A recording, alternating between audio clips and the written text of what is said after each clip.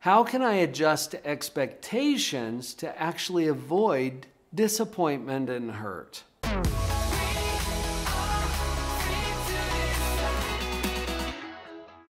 Okay, first of all, you're not wrong for having these feelings. I'm Dr. Paul Jenkins. I'm a professional psychologist, and you're always right about how you feel, but some of these feelings might be a little harmful to your mental health. So here are 6 tips for you to make the adjustments.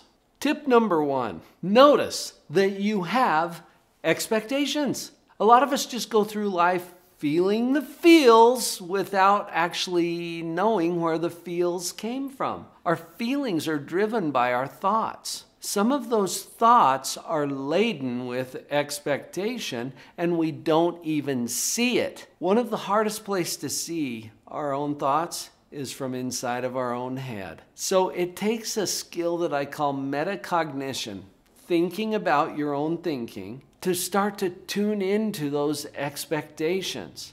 And a lot of times we start with the feeling. So if you're feeling disappointment or hurt, it's probably because of an expectation that was unmet or that was violated. Pause to ask yourself that question. Where is this coming from? And then be curious about those expectations. You don't even have to change them. Let's not put that kind of pressure on ourselves, but notice that they're there.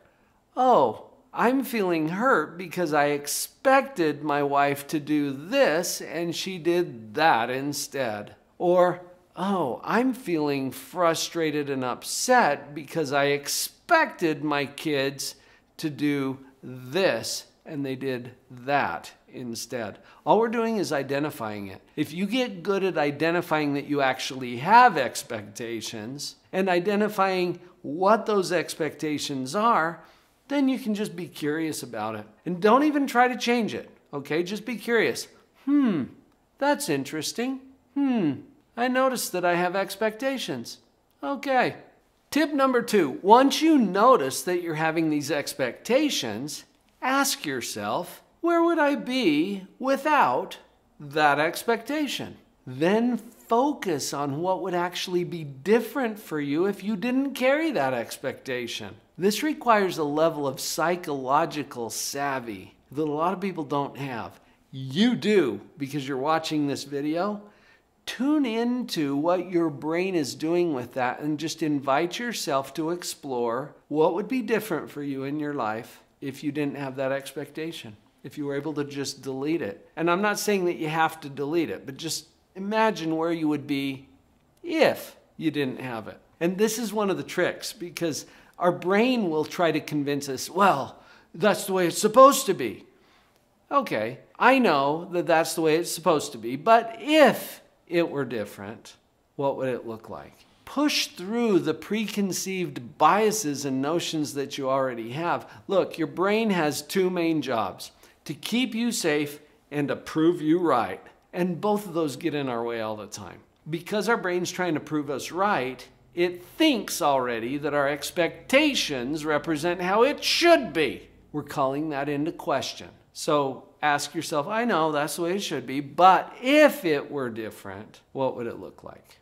That's kind of similar to tip number 3. I'm going to give you a tool that has worked so well for me personally and clinically, and it's the phrase, or not. Now, when do you use this?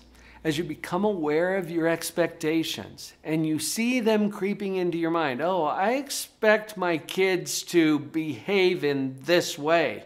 Or not. Just simply add that phrase to the end as you articulate what the expectation is. It puts you in a completely different position psychologically and creates brand new possibilities. Use this for the expectations for yourself too.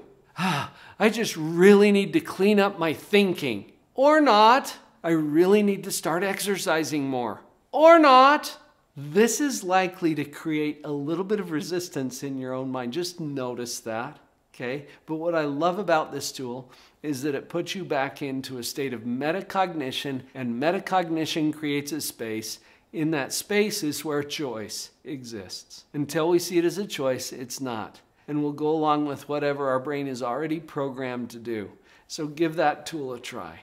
Wait, are you still watching? Of course you are. And thank you for that. Look, if you're still watching and you're not yet subscribed to Live on Purpose TV, this channel, take a moment, do that right now. Hit that subscribe button, click the notification icon so that you get everything that's coming your way to help you improve your positivity. I got 3 more tips for you. Number 4 is a life raft. I'm going to use this as an acronym. So the first part of the word, RAF, stands for those feelings: resentment, anger, and frustration. These are indicator feelings. What I mean by that is that they indicate what's coming next, the T. And I'll get to that in just a minute. That will form our complete life raft. We often misinterpret resentment, anger, and frustration to mean that somebody else needs to change something, and you know who it is too, don't you? They indicate actually that it's time for me to change. That's the T. So the life raft that I'm giving you, when you feel resentment, anger, frustration, it's time for me to change something. To change what? Maybe my expectation. Remember, we're becoming aware of when we have them. Those feelings will tell you that it's time to change that personally. Tip number 5 refers back to something that I've already mentioned several times on this video. Metacognition.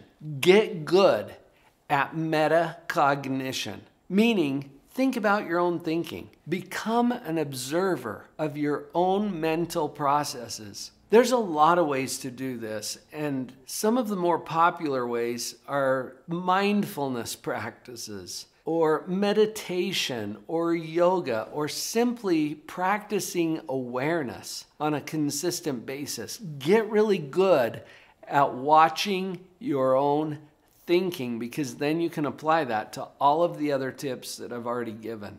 Tip number 6 is actually a game. You can play this game on your own. You can enroll other family members or colleagues if you want to. It's up to you. Here's the game. That would be good because... Now, when do we play this game? When we identify an expectation that's causing us to feel disappointment or hurt or frustration or anger. When our brain goes to, oh no, this is not good, it means that our expectation has been violated, and then you play the game. And that would be good because whatever. Okay, well, but what if my kids act up and cause a scene when we're out to eat? Well, that would be good because, and then ask your brain to find some answers to that. That's the game. That would be good because I would get to practice staying calm. All right, is that a good thing? Well, yeah. If you get the chance to practice your positive parenting skills, that would be awesome, right? Let's try another one. Somebody owes me money, and it looks like they're not going to be paying, at least not on time. And that would be good because I would get to figure out how to do without that payment, and then when it comes in, it's just a bonus. Now, I'm just making this up on the fly, but you can see how the game invites your brain to handle it differently. Whatever the expectation is, when you start to feel the disappointment, the fear, the hurt that comes, play the game, at least inside your own mind. That would be good because. Did you get a few ideas from that? Hopefully that will help you to stay in control of your own thinking. Hey, I've got a gift for you as well. Would you like a copy of my book? I would love to put this book, Pathological Positivity, into your hands, and I'll pay for it. This is free. All you have to do is pay for the shipping.